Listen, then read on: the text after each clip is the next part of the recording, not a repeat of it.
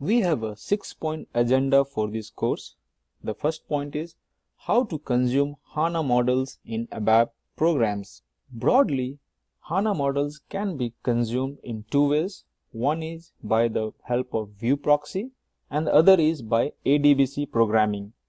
ADBC means ABAP database connectivity. We are not covering ADBC in this course. We are concentrating only on view proxy. If you want a separate course on ADBC programming, please leave your feedback and we would surely create another course especially for ADBC programming. The next point is how to create view proxy in ABAP development tools.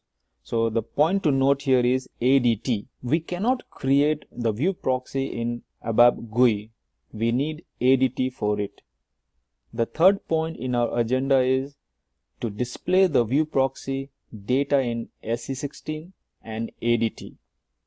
This will be like our small hands-on exercise. Then we will check some exceptions. Why some of the view proxy data cannot be displayed in SE16. So we'll try to investigate why for some view proxy we can see the data in SE16, but for some other view proxies we cannot display the data. So we'll reveal the mystery. The fifth point is very important.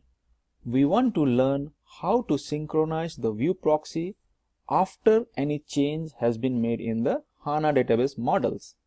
HANA database models and view proxies are mirror images of itself. That means the HANA database models are at the database level while the view proxies are in the application layer. But both of them are mirror images of itself or each other. Say the HANA model was created and view proxy was created and moved into production. After 6 months, we need to change the HANA models and add another field.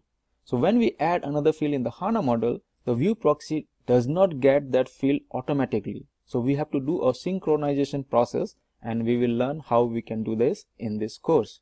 Although this course is mostly about how to consume the HANA models in ABAP program, but since you are creating the view proxy in order to consume the HANA models, then the last point, the very important point we need to learn is how to consume the view proxy in ABAP program.